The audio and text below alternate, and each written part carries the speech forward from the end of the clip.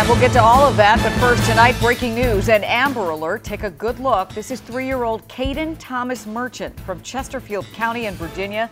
He's believed to be in extreme danger in the custody of 40-year-old James Benjamin King. They could be in a red 2016 Hyundai Elantra with Virginia tags XWS 1828. Good look there. That's Caden. He's missing. Amber Alert, really concerned about his safety. Police believe they are headed to Petersburg, but we wanted to pass this along just in case the two of them end up heading north into our area.